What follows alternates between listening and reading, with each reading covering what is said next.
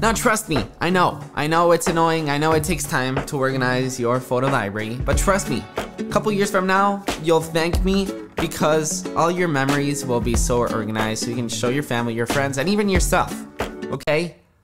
You ready? Grab some popcorn and let's get started.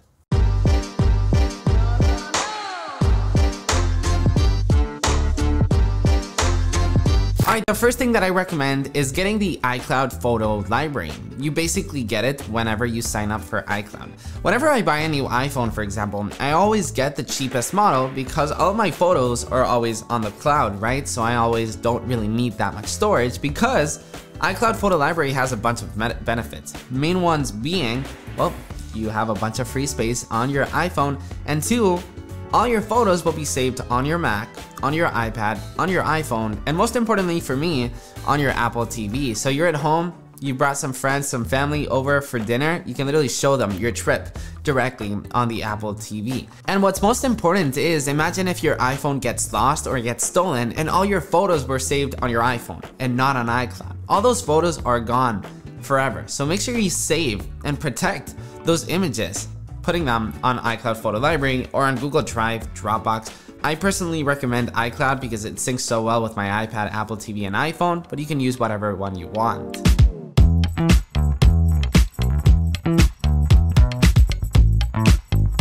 Alright, it's time to organize your photo library. The first thing that you need to know about that is something that literally nobody knows about. Every time I tell this to somebody, they're like, whoa!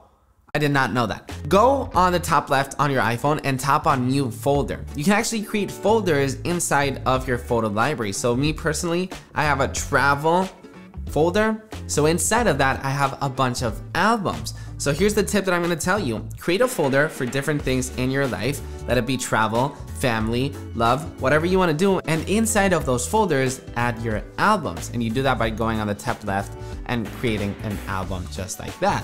Here's a tip as well, make those albums look pretty. What do I mean by that? Create an album cover. How do you do that? You simply go on the photo that you actually want inside of your album and tap on make key photo. Now, if you have a bunch of photos on your library, photos maybe that when you were born, right? And maybe you just scanned those photos and then put them out on iCloud. The thing that I hate about that is that, for example, if I was born on 1998 and I scanned that photo in 2004, my library will act like that photo was from 2004. But did you know that you can actually change the date and time for a photo? To do that, tap on the photo that you want, tap on the three dots, and tap on adjust date and time. And from there, you can change the year, the time, whatever you want. Something really special that Apple's Photos app has is people. Apple's Photos app will actually recognize a person's face, and will put all the photos of that person in a specific place, which is awesome. So my tip for you is, one, to delete the people that you don't really care on having on that folder, which I'm sure you're going to have a ton. Make sure to save like your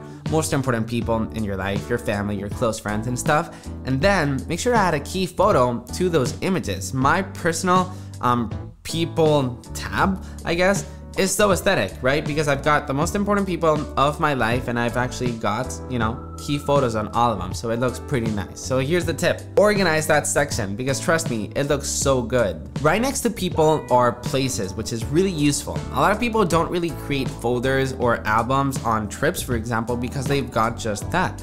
With places, you can actually go and zoom in to a world map and actually tap on the places that you've actually shot photos. So if you travel a lot, this places tab is really, really handy sometimes. Now the For You tab on the Photos app years ago was pretty bad, but currently it's actually really good. And it actually creates a bunch of videos handmade for you from specific memories, people, adventures that you've done. It's really cool. And Apple now lets you customize them, which is pretty cool. And if you're an Apple Music subscriber, you can actually get actual songs on your videos. To actually customize the mood, you're gonna tap on the bottom left and it will change the typography, the song, and even the filter every time you swipe. And something really awesome is that you can actually save that video and send it to your friends and family. So let's say maybe The For You tab created a video with your wife. You can actually export it and send it to your wife. Or maybe you went on a trip with your family and it exported a video with your family. Make sure to send it over because they are really good sometimes. Now, probably what's craziest about the Photos app is the search tab because it's extremely powerful, and the AI that is built into the search tab is pretty incredible, honestly. So let's say you want to search up a photo of your dog, right? You've got 30,000 photos on your library like me, which, by the way, let me know in the comments down below, how many photos do you guys have on your library? Let's say you want to look up a photo of a dog, but you're like, I forget when I took it. Here's the thing, with the search tab on the Photos app, you can actually search dog, and all the photos of dogs that you have on your library will show up.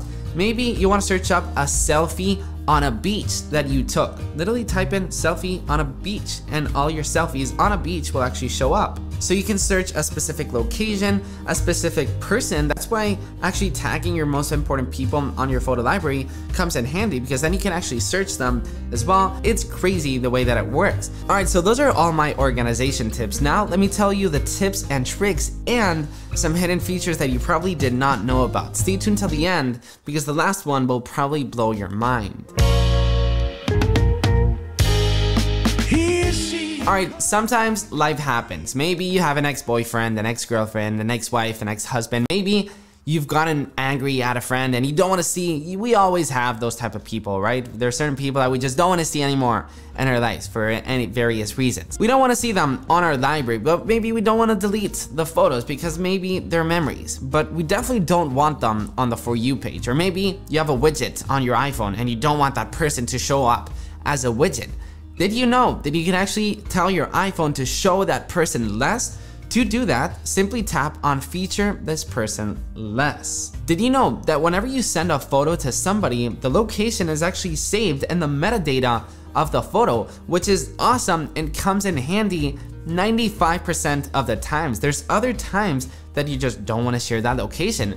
To do that, swipe up on the photo, tap on the map, and then tap on Adjust, and then tap on No Location.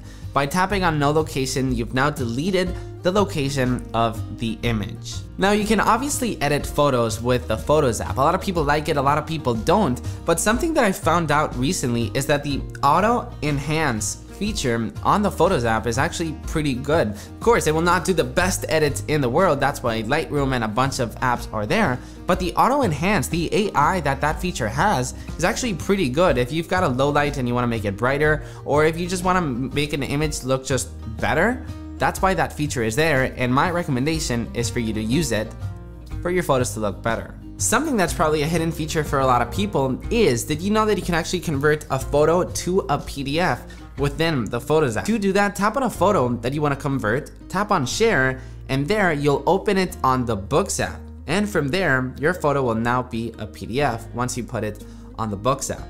So share it, email it, save it to the Files app, but it's now a PDF. All right, are you ready for my last feature to get your mind blown before I tell you the features within iOS 16? Did you know that on the Mac, on the Photos app, you can actually get rid of a person on a photo? I don't know why this feature is not available on the iPhone, but it comes in so handy. Maybe you took a photo of a beautiful sunset and there's a random person ruining the photo. On the Mac, you can actually select that person and you can actually delete that person. Apple, why is it on the Mac and not on the iPad and on the iPhone? I need it, please. iOS 16 has also brought a couple new features to the Photos app, which are honestly mind-blowing as well. Did you know that now you can actually remove the background of an image? To do that, simply tap on a photo that you want, hold on a person, object, or animal, and then simply select it. You can send it to whoever you want. It's so crazy the way that it works, and it surprisingly works just really well. Something else that's new is duplicate photos. We all have duplicate photos, right? And Apple knows that. Well, there's now a duplicates folder so you can merge photos together. So you've got 8 photos of the same, you can merge them into one. iOS 16 has also revamped the lock screen, which basically lets you customize the lock screen in a bunch of different ways with your photos. I actually made an entire video about iOS 16 and you can tap it right here, or you can tap this right here, which is probably a video that you're probably like. Thank you for watching. You've got a bunch of homework to do organizing your photos. So yeah, now you've got homework to watch these videos, okay? Be happy, life is good, peace. I'm gonna tell you that I love you 100 times a day, yeah.